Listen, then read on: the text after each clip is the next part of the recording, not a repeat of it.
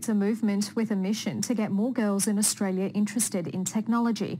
500 girls across the country are competing to make the best smartphone app, and Queensland has the biggest turnout.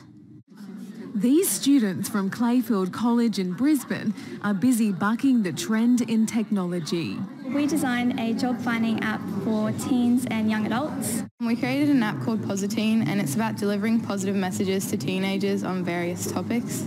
They're developing smartphone applications for a national competition, the search for the next tech girl superhero. The aim to boost the number of women in technology, which sits at just 20% of the workforce.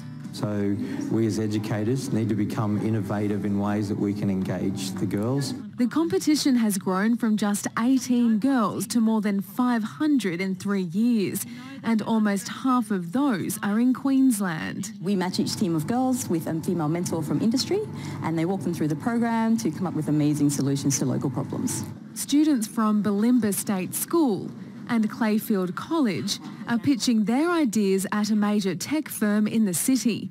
This team's app connects girls who want to talk about puberty. And the app is designed to take away the stigma around puberty for girls.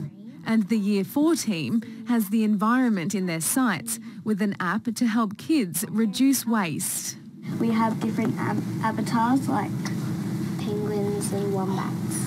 The Queensland entries will be showcased in Brisbane on Sunday. Diversity is key. Diversity breeds better decision making, and really it's an economic argument.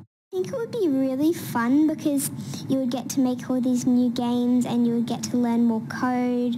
Planting the seed for the future tech generations. Alexandra Blucher, ABC News, Brisbane.